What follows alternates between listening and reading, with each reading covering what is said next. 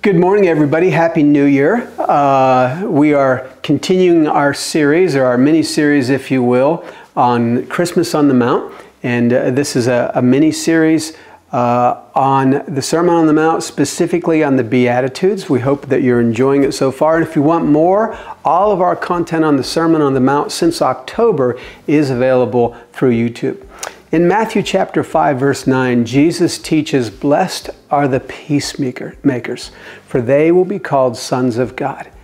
You know, I don't know about you, but I tend to avoid conflicts. And when I reflect on why I avoid conflicts, it's actually not a fear of conflict that makes me avoid them. It's a fear of sinning in the midst of that conflict. I avoid conflict because I'm afraid of sinning. Not Jesus. You see, being a peacemaker means that we are, in fact, all the time in the midst of conflict. We find ourselves and put ourselves in situations that are difficult, situations that are filled with conflict and unpleasant encounters and battles. And this was Jesus Christ. It was almost like he was in some ways attracted to conflict. Not the conflict itself, but the good that could come from such conflict.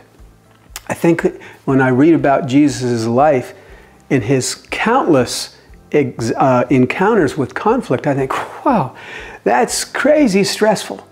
That's anxiety producing. And yet when I find myself reading about Jesus, I'm not filled with anxiety. I'm filled with peace. Reading about the life of Jesus Christ, I have found brings me peace. And so what's the secret here to us being peacemakers? I think it's taking courage from the life of Jesus. Before we can be peacemakers, we have to examine the life of Jesus more than when we examine our own lives. And we fill ourselves with his life. We fill ourselves with his motives. We fill ourselves with his courage. What happens to us when we do that is we focus more and more on Jesus and less on the problems that we have in our own life. And I think that this gives us courage. Once we do this, we fill our life with the life of Jesus. Then we can have the courage. Then we can have the faithfulness. Then we can have the wisdom to be peacemakers. Blessed are the peacemakers, for they will be called sons of God. Happy New Year, everybody.